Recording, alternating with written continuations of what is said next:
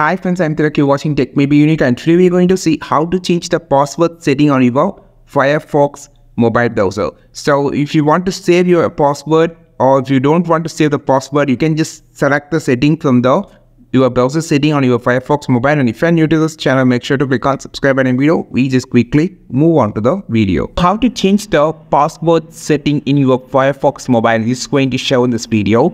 So if you're just logging in some website like Amazon, so you can just decide that the password should be saved or not by using this password setting. So click on the three dot option on the top. Now just click on the setting option.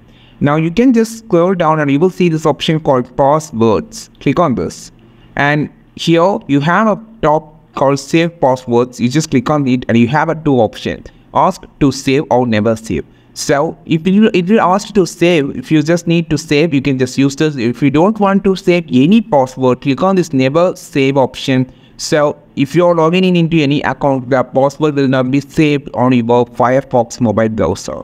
And also you have a lot of password and login setting here. To save the password, you can just see the saved password and the seen password across the device like that. So you can use all the setting by going to clicking on the three dot option, clicking on the setting option, just go inside the password setting. I think this video helped. Do not like this video, share this video, subscribe to this channel. We will meet our next video with a super valuable content. This is Tilak signing off from Tech Maybe Unique. Have a wonderful day.